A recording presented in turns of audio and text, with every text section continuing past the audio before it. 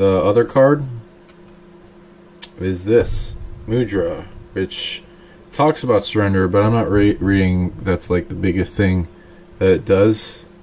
So here's the thing you do with your hands. This looks pretty nice. Let's see here. Oh, I do that. That's all it. Wow.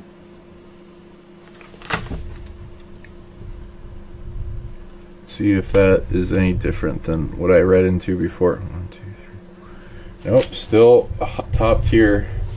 I use that a lot. Let's see. Yeah. Anything else? Yeah. Okay. Yeah. So. And you can do it in multiple ways. It doesn't have to just be downward. It's pretty much the same effect, upward or downward. And the difference between if people like to say, oh, it's like the goat horns, but like together. No, it's like this outward. So the goat horns is this, you know, like with the thumb covering up. When it's at a point, this is a different thing entirely.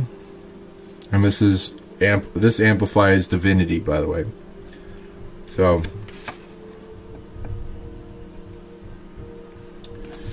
looks like, yep. So this is doing this, but you can also do this. I read it does about the same.